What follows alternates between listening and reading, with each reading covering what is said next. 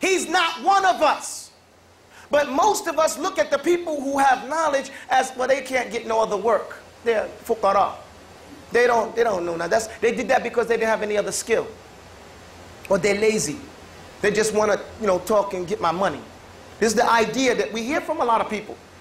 If he had any intellect, he would be a doctor or a lawyer. This is what some people think. Laysa minna, you ain't one of us. You ain't one of us if you don't know the respect of the elders. If you don't know the rights of those people who have knowledge. This is what the Messenger of Allah said. And that only that, Allah preceded all of that, which said, Ya ayyuhalladhina aminu ati'u Allah wa ati'u rasul wa uli amri minkum. He said, oh, you who believe. He's yakhasuhu. It's a specific. So it's like, if you really are believers, Ya ayyuhalladhina aminu ati'u Allah, obey Allah and obey His messenger, the messenger of Allah sallallahu alayhi wasallam.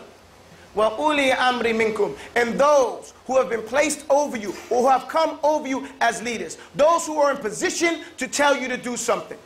This is what Allah subhanahu wa ta'ala is telling us. So discipline is the instant willing obedience to orders, respect for authority, self-reliance. What is self-reliance? Self-reliance is the ability within a person to do something good, to do something in an excellent way. Ali bin Abi Talib, he said, "Qimatu rajul ma ahsana." The measure or the qima, the worth of a person is what he is able to do well. If you have no skill, you are no benefit.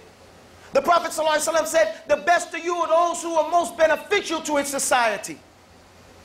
Umar ibn Khattab said he used to look at young people, and then when he found out if they didn't have a skill, they would drop from his sight, meaning he wouldn't look at them as anything, because you can't do nothing. But not only that, it's not enough just to do something, you have to do it well. You have to do it in an excellent format. Mediocrity is killing us. I look at the children. A lot of us, I don't know what we're thinking. Can you believe your lying eyes and hear through your lying ears? Look at our children. I was in Senegal. I was in Egypt. I was in lots of places. I see the children's penmanship when they're like in 1st and 2nd grade. Beautiful, excellent. I see these 5th, 6th, 7th, 8th graders. Their penmanship is worse than that of a 1st grader overseas. And you think you're getting a better education here? Is that what you think?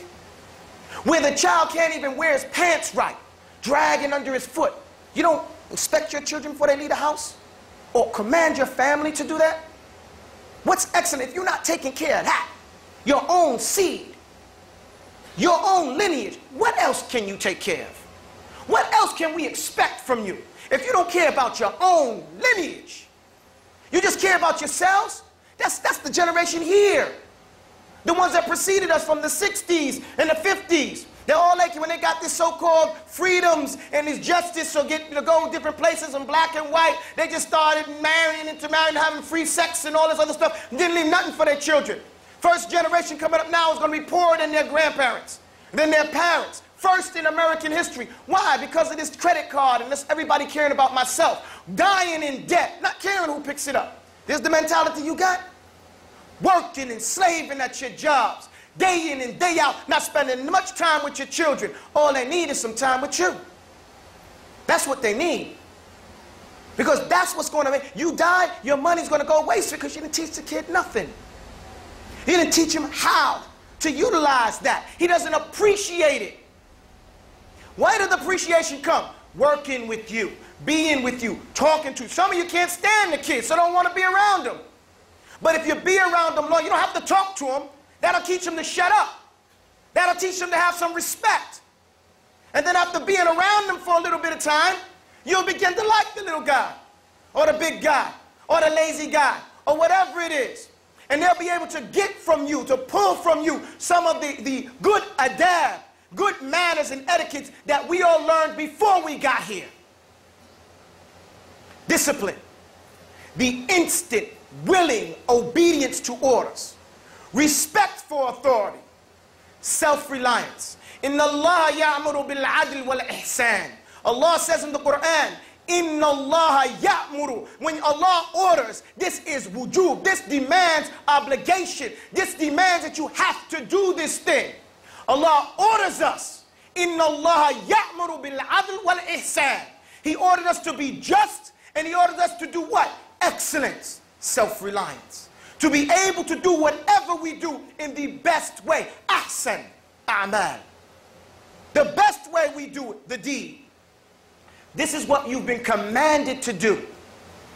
Not only that, Allah's Messenger sallallahu alaihi wasallam, he says, "Inna Allah kataba al-ihsana ala kulli shay."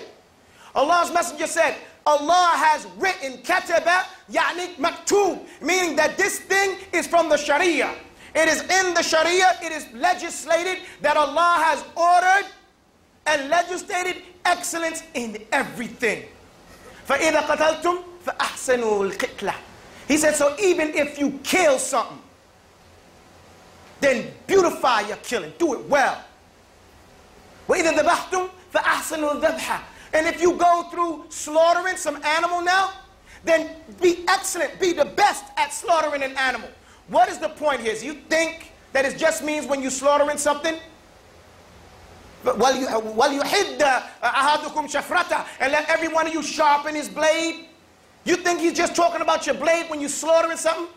وَلْيُرِحْ الذَّبِيحَةَ, and let him make it easy on the thing he's slaughtering. It ain't talking just about that. It's the same ruling here when you say لَا تَقُلْ لَهُمَا أُفٍّ. Don't say to them uff. Don't say psst. Showing that if that thing can't be done, nothing bigger than that should be done. If you can't say psst to your mother and father, then you can't say no. Because psst is less than that. If that's haram, everything above that is haram. Likewise, if you're supposed to even kill him, even if you're killing something, and killing could be lawful or unlawful, you're told to do it well, do it right. Sharpen your blade. Be nice to the animal so it don't see it coming, or whatever you're slaughtering. Then everything else you have to do in the most excellent fashion.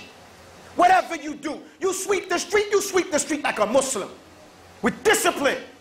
That's self-reliance. So everybody said, man, you must be a Muslim, because only the Muslims sweep the whole street and get all the dirt. Whatever you do you do it in an excellent way. This is what your Lord has ordered you to do. As-sami'na wa ata'na. Have we heard and obeyed? Or are we just going to be lazy McDaisy, doing it any way we want to? I don't care, I'm in America, I'll do what I want. You can't tell me nothing. Go on with yourself. You're distinguishing yourself. And the believers will distinguish themselves like this or like that. We, the people of the Sunnah. Now we here could include or exclude. You decide. We, the people of the Sunnah, when we hear, we obey. Wherever you are, you believe, you fear Allah, you give Allah His respect. You want your rights. Everybody wants their rights. Everybody wants their props, as we say in English, their respect. You want your props as a little strong human being. It's going to die before 80, 90 years. And you don't want to give Allah His props? The one that's going to kill you, cause you to die and raise you back up? But many of us are worried about what everybody else is going to say. Someone's going to die just like you. You worried about that more than you worried about the one that's going to cause all of us to die and raise us up, the one we're going to have to stand before and answer up to. Don't make no sense. It shows a lack of discipline. The instant, willing obedience to orders, respect for authority, self-reliance, and teamwork. Whoa. Teamwork. What is that? You would think it was a foreign word amongst the Muslims.